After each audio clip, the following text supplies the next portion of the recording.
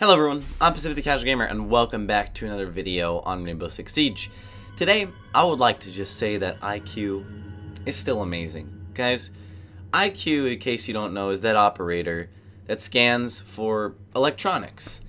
And I have to say, she doesn't suck. Even though she lost her frag grenades and she's on to like a claymore now, I think, and breaching charges. She still doesn't suck. So let me explain. I think she kind of fits into the role more of a support type person rather than a fragger. She can still be a good fragger, but her main objective, obviously with her gadget, is to get rid of those electronics, whether it's cap cans or lesions, or just help spot stuff and counter pulse, right?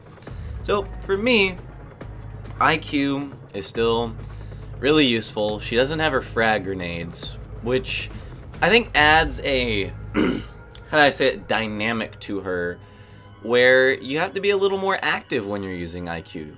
I kind of feel like IQ before, you could take out maybe 1 or 2 entrances to the rooms of electronics with a frag grenade, and then someone else can run in.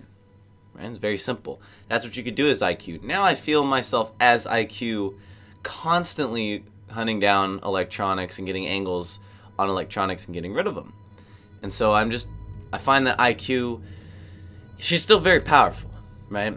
And honestly, she doesn't have frags, but other operators do. Buck, Sledge, and Finka.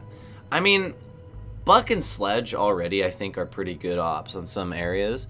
So, like, if you're gonna pick IQ, have a friend pick someone with frag grenades if you need, or have someone, heck, they'd be Finka with frags, alright?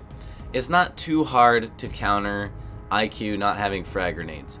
I still think she should have frag grenades, but sometimes, doesn't work out that way. And I think that it kind of creates a little bit of more of a meta to where, before, if you picked IQ, you maybe needed a Twitch or Thatcher if the enemies really liked reinforcing stuff and they picked an objective that, it doesn't have a soft ceiling or something like that.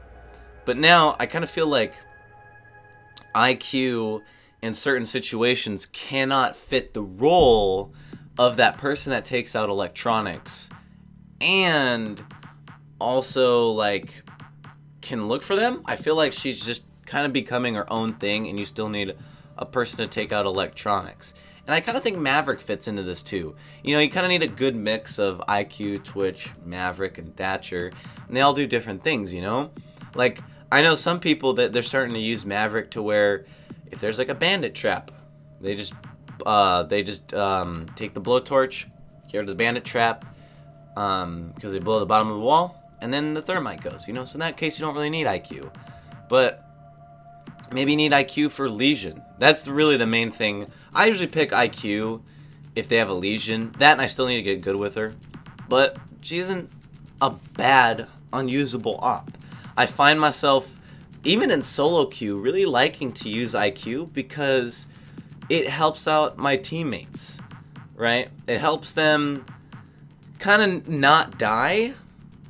They still will die, of course, because everyone in this game dies constantly. And I don't know, I just don't think that, I think, yeah, they got rid of IQ's frags, Ubisoft did, but it's not as big a deal as it seems. So with that being said, guys, thank you for watching this video. If you enjoyed it, you can tell me in the comments below. Do you like to use IQ? I do. I'm Pacific the Casual Gamer. I suck just as bad as you do at video games, and I will see you in the next episode, stream, vlog, or Steam post of whatever I decide to make.